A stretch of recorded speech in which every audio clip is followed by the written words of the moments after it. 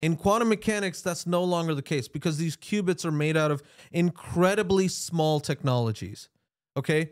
At the end of the day, how a quantum algorithm works is the following. There's something that's very famous called the Shor's algorithm. Okay. This is the one that all the NSA and everyone is excited about because this is the algorithm that lets you break RSA encryption. Okay.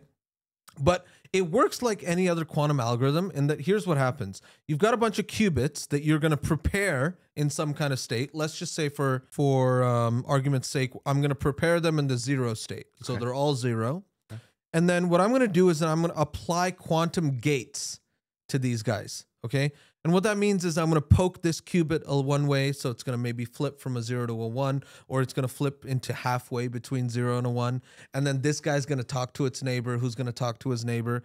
And all of these quantum gates are basically pokes in some way of each of the bits that I have. The key bottleneck is the following, okay? My gates and my poking have to be faster than how long it takes for my qubit to forget itself. Here's what I mean by that. Okay. In a transistor, if I turn it off, it's going to stay off. It's off. Unless like a cosmic ray comes in and like you know some proton comes in and knocks exactly that transistor from a 0 to a 1, it's going to remain off. And I can reliably come back and it'll remain off. This is how data works, right? Yeah. Whatever thing is in the 0 and the 1 is going to be in the 0 and 1 forever. At the end of the day, I have some time horizon that is way longer than my computation. Yes. That I know can reliably remember if it's a 0 or a 1. In quantum mechanics, that's no longer the case. And so there's a lot of forgetting that happens.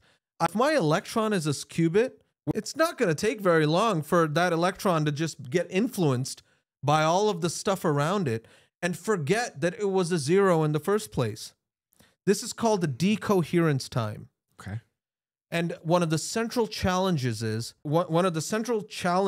in creating a workable quantum computer is to make the decoherence time way, way longer than the algorithm time. So this actually makes total sense. The point is you don't actually have like a workspace that is active for long enough for you to do like valuable computation to get an output, because the decoherence time is so short.